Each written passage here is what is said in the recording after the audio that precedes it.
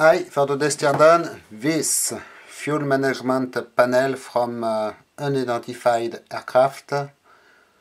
It seems it could be from a business jet, but I'm not totally sure. Seems to be French made. So I got it from the British eBay. As you can see, it is pretty cute, but some of the buttons here are a little bit worn out and should deserve replacing. So we have two fuel quantity indicators. We have two set of buttons for pumps. So apparently this is for a rear tank and this is for a forward tank, it seems. Here the buttons are made with a safety in one direction, because you can enable them with just like this, but to reset them in off position you have to pull them. Same here, you have to pull to move this button on the side. So we have two set of two pumps. We have a transfer pump with a green transfer light, either left or right. We have caution lights, it seems, for filter, fuel filter, pressure, low fuel, high fuel, and same on the other side. It is all for the front panel. Here we have an information about where it came from, or where it was at least, from the Sabena Technics repair station. So first I was thinking about the Belgian Sabena company, which is not existing anymore, but it seems this website is still on and they are still in business. We have void warranty sales on the side. I did void them myself. And on the rear we have two big connectors and we have destroyed manufacturer sticker. So here it is written Inter, it should be for the French company Intertechnic. We have a date of February and what seems to be number 8, and nothing left about the model number and serial number. And obviously we are just one screw away from the removal of the cover, and I will not do anything else than that removing the cover, because this thing is incredibly intricate and should be very complicated to take apart further. So here is what it looks inside. We will start, I guess, from the connectors.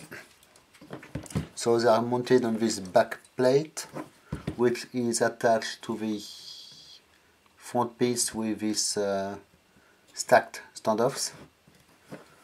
We have big wire looms going to the connectors with a clear heat shrink around the wires.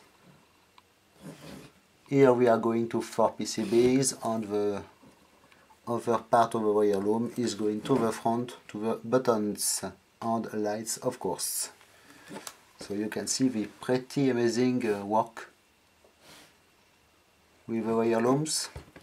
So we have on this back panel here 2 power diodes, it seems. Then we have 4 PCBs. These 3 ones are the same circuit board, but on the front one we mostly have unpopulated parts. The set of components seems to be mostly resistors, transistors and capacitors. I do not see any integrated circuit. The last board is different. No idea what they do. Yes, you can see obviously a lot of unpopulated parts on the front one, and also a little bit on these ones. Then we have the two indicators bolted to the front. I was wondering before I opened it for the first time if there were real aircraft indicators that could be unmounted and unconnected, like another cockpit aircraft indicator, and which was fitted in this panel, but not. Since it is a custom job, as you can see, we have two things handwritten here for it seems left and right in French.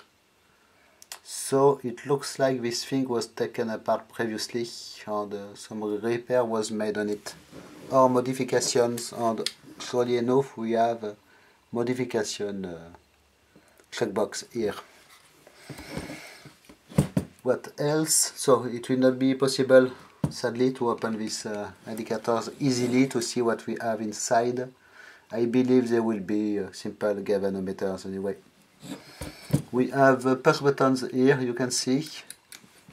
They are going with a push rod to double micro switches each time. Not sure whether it is, this one is a little bit stuck by the way. Not sure if it is for duplicating or just because they are switching two different circuits. Same with the other ones, but these ones are working correctly. We have a nice brass piece here, and it looks that these front buttons here can be popped out and replaced. Then we have the main big buttons made by the ECE company. I already have a lot of stuff from them. It is a famous French brand of military and aeronautical hardware like lights, switches, circuit breakers and such. So you can see they are soldered with to the wires with golden soldering post. Same here, but this button is very different in its layout. What else? We have a little standoffs here with terminals and in Teflon or something like this. It looks like I have seen similar stuff in Russian equipment, similar ID. And it is almost everything about the lights on the front panel. Here we have what seems to be little boards with each time one bulb soldered to it, one little bulb. And here we have wires going in the front panel, probably for the backlight. Yes, we have two screws here, probably. But I cannot remove the front panel because the screws are very hard and I do not want to break anything. And in fact, these buttons need to go. I did have a look, a little bit of poking. I need to unclip this button, but I have a feeling they will break because this one in particular seems very sad condition. So until I get replacement buttons, I will not attempt it, I guess, because it is a nice piece that I would like to put on display. Where to put it on display, it is a question, but quite a good looking item and really nice construction, as you can see. No shortage of work hours in this thing, obviously. Even if you want to replace one circuit board or change, say, this transistor here, look at the work you have to do to access it. Quite insane, this thing. 80s era work, obviously. The connectors are made by the famous Sorio company, golden pins here.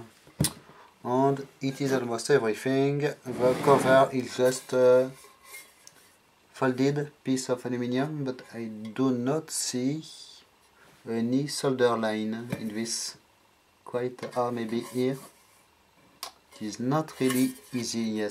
Yes, here maybe soldered here, but it is very flat and very well finished.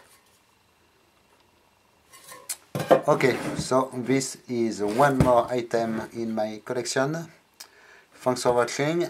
Bye bye.